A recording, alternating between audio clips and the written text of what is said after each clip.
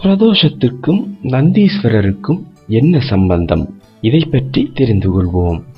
அடிலகன் என்ற சிவபக்தன் பூலோக வாழ்வை முடித்து கைலாயம் சென்றான். அந்த புறத்தில் பார்வதி தேவி சிவனை தியானித்துக் கொண்டிருந்தாள்.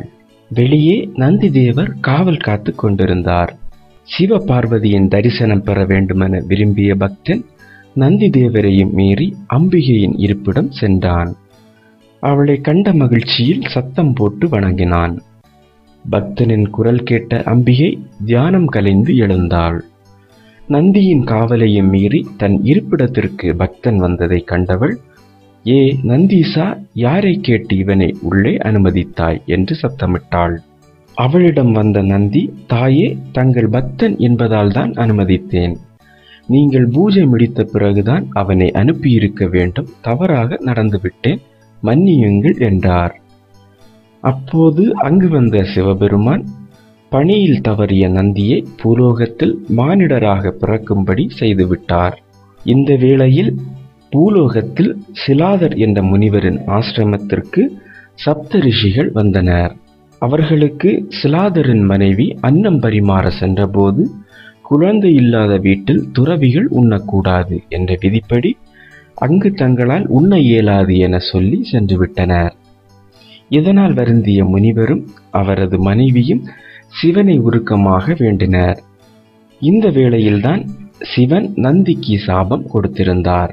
நந்தீசரை ஒரு பெட்டியில் வைத்து பூலோகத்தில் சிலாதர் தங்கியிருந்த ஆசிரமத்தின் அருகே வைத்தார்.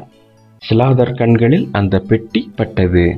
அதற்குள் காளையின் முகம் மனித உடலுடன் ஒரு குழந்தை இருந்ததை கண்டார். தனக்கு குழந்தை கிடைத்ததை எண்ணி மகிழ்ந்தவர், இறைவா, பிள்ளை இல்லாத எனக்கு ஒரு நற்குழந்தையை தந்திருக்க கூடாதா?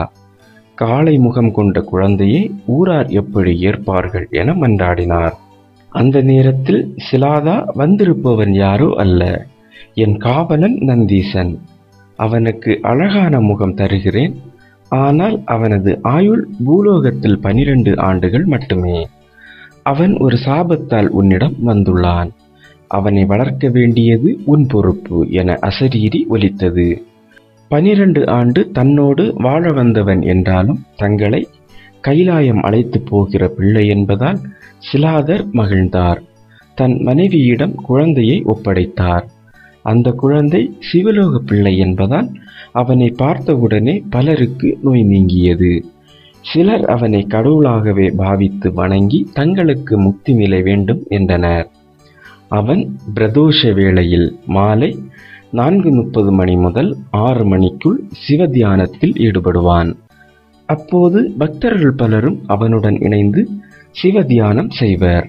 அவன் கண்மூடி தியானிக்கும் போது நெற்றியின் நடுவில் சிவ தரிசனம் காட்டினான். இதனால் தங்களுக்கு பிறப்பற்ற நிலை கிடைத்ததாக மக்கள் எண்ணினர்.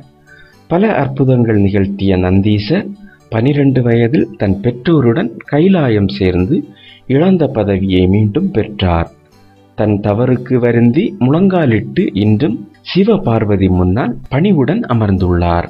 பிரதோஷ நாளில் நந்தீஸ்வரரின் கதையை படித்தோருக்கு பூமியில் வாழும் காலம் வரை செல்வ செழிப்பும், வாழ்வுக்கு பிறகு மறுபிறப்பில்லை என்பதும் ஐதீகம். மேலும் வீடியோக்களுக்கு சேனலை சப்ஸ்கிரைப் செய்யுங்கள்.